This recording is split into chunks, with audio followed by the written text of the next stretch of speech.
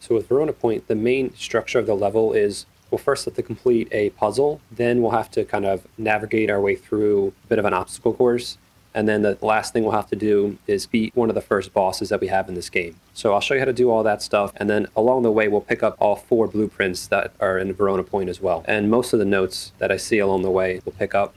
Before you head out though, to make your life a lot easier, you'll want to have an oxygen bottle, flippers, and a headlight. And if you can have 2 or 3 of them, that would help you out a lot. And you want to bring the zipline tool as well.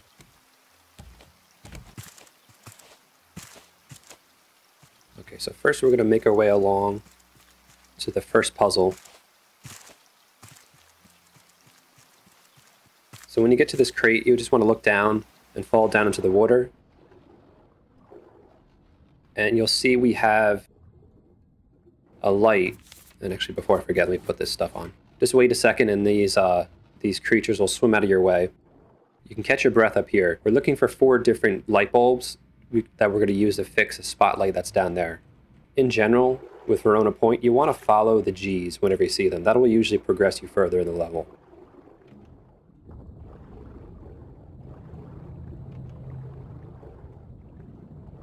So there's our first spotlight part. And there's 4 in total.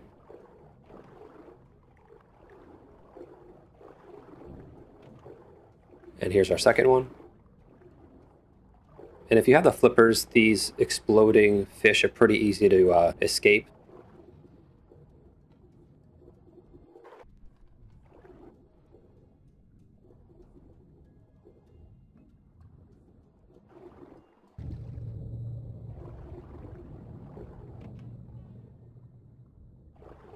Okay, then we have our third spotlight part, as well as a note. We're going to double back and then climb up this scaffolding over here.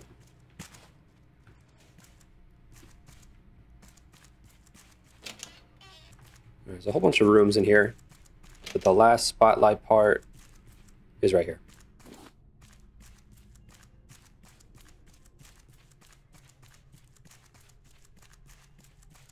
So now we can swim back down to that broken spotlight and repair it.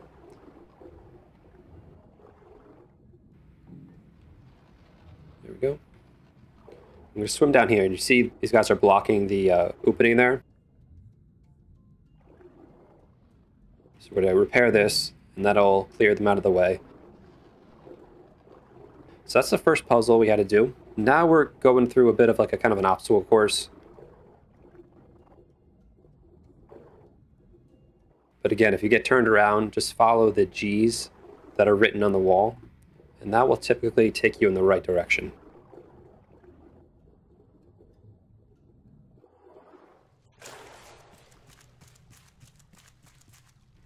So you want to watch out for this area. There's a lot of traps with like nails sticking out of them. There's also some tripwires too. I'm going to point out where the tripwires are, because those are the main ones that are going to hurt you. If you step on the nail things, that's not going to do too much damage to you. Just walk carefully along here. I'm going to jump.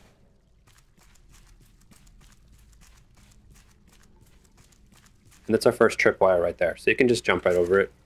You don't even have to sprint. You can just do a regular jump over. This area is a little bit more tricky. Sometimes I can get through without getting hurt. Other times I just kind of don't line it up correctly and I take damage. But if you crouch through that way, you should be fine.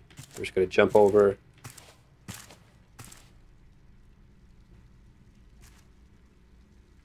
So I just got hit by something there. I'm not sure what it was. I guess it was the top of this trap.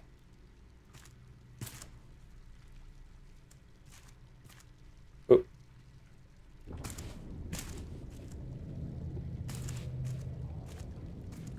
Okay, so that's not too bad.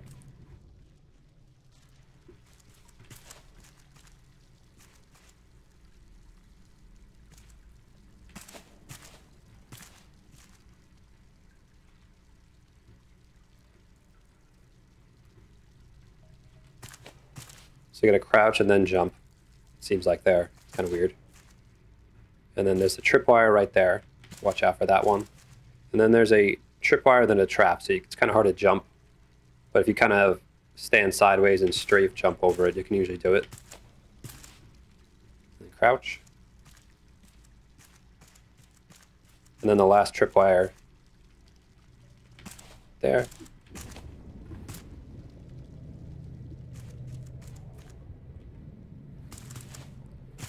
Okay, and this is what we were looking for. So we have our first blueprint for the advanced headlight, the motherlode key, and a note.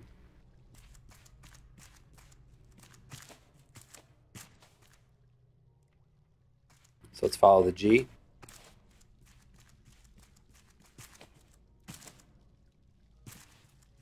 I'm going to get over there.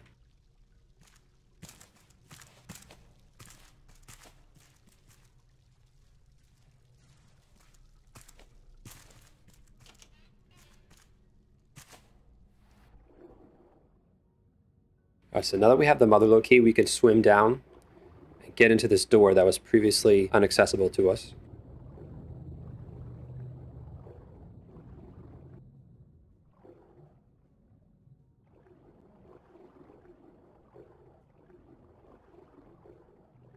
Catch our breath here if you need to, and we'll use the key.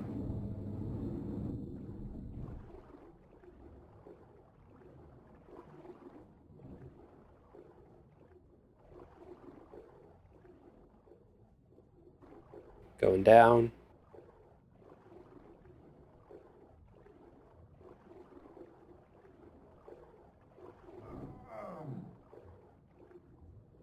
Yeah, with that section, just basically just keep swimming. If you see an open area that goes down, just follow it. It should take you here.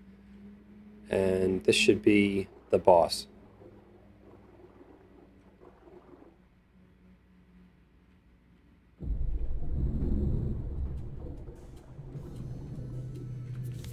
Okay, so it looks like our flippers and our tank are good. So let's get our oxygen up. So if he hits you, it's going to do a little bit of damage, maybe more if you're playing on a higher difficulty. But what you'll want to do is just position yourself right next to the pillars. And then when you see him kind of wind up and kind of lean back like he's about to pounce on you, you'll want to hide behind the pillar at that point. So let's see. If you do it too soon, he'll just kind of like try to line up again. So let him line up right there, then move behind it. Then he'll break the pillar. So once it's broken, we're going to swim down and grab one of these barrels and toss it inside here. And then once it's inside here, we're going to do the same thing, but oxygen's a little bit low, so let's refill it. Wow, so that's really lucky. So I just happened to line it up as I was refilling my oxygen. It's usually not that easy, but that's best case scenario. So that opened up another level up top here. So we're going to swim up and we're going to do the same thing, but it's going to increase in difficulty every time we go up. So with this pillar, oh, he missed me. With this pillar, we're going to have him hit it twice.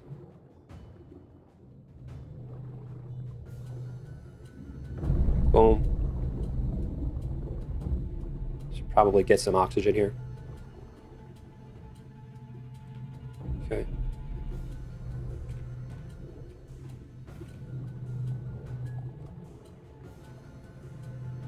Line them up. Boom. So now this thing's ready to be blown up.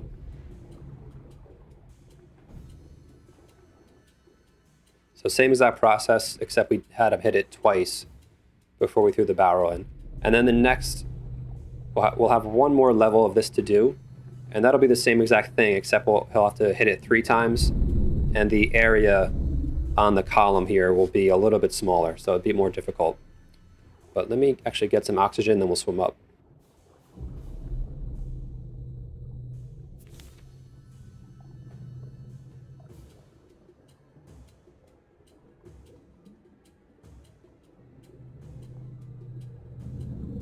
Ow. That was a cheap shot.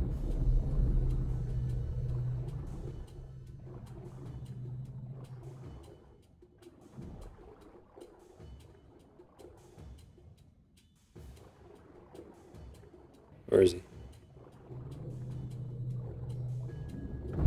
Okay, that's one. Just trying to find where the closest oxygen place is.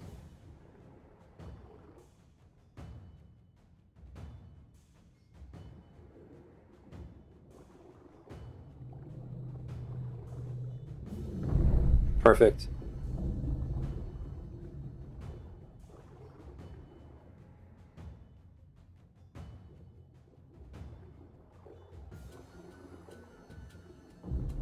Where is he? Okay.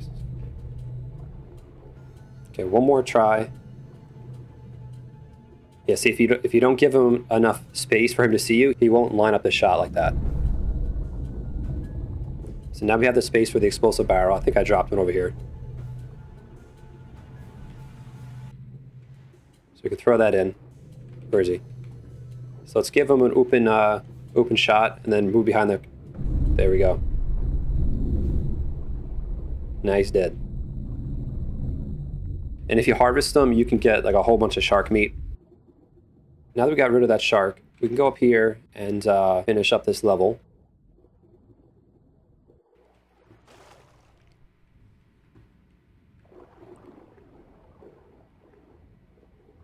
So let's go up the escalator.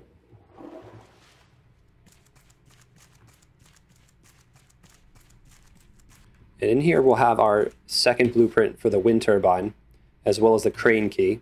So we're going to go back to the area where we parked our raft before, and we're going to climb up that crane and use this crane key real quick. But first, let's get out of here.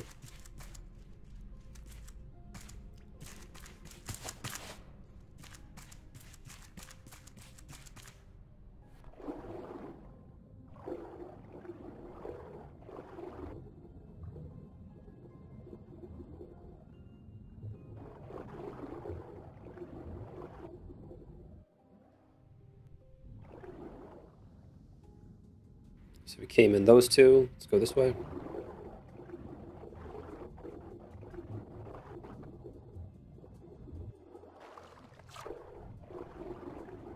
Okay, so let's open up these double doors.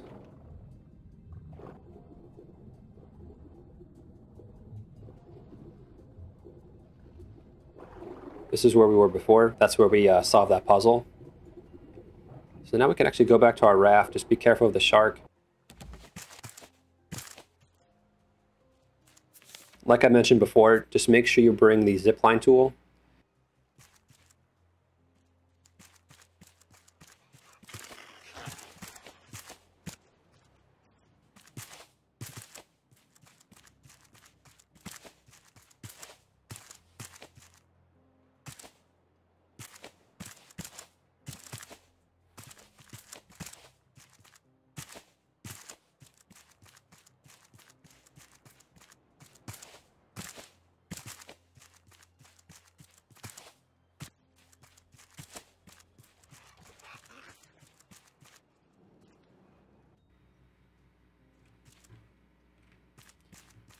Okay, so here we are. We're at the top of the crane. We're going to open this door and use the crane key and then pull this lever. And let's see what that does. Alright, so we just busted a hole in the top of that building. So in just a second, we're going to take the zip line down, but first, there is a blueprint up here. So if we climb up this ladder, go to our left, we will have a blueprint for the electric grill and then a note. I believe they just added that electric grill in with the recent update. Okay, so now we can take the zip line down. Jump at the end there. And then we're going to kind of just gracefully fall down. And then you want to check out this desk. This is going to have the advanced battery blueprint as well as the note for the next location. So it'll give us the location of Temperance. So we'll go there next. That's pretty much all we have to do as far as this level goes. But let me just show you real quick how to get out of here. So we'll go down, jump into the water, and then through these double doors, we'll lead you out. So that's a crane up there. That's going to do it for this guide. If you found this guide helpful, make sure to like the video and subscribe to the channel, and I'll see you guys next time. Peace.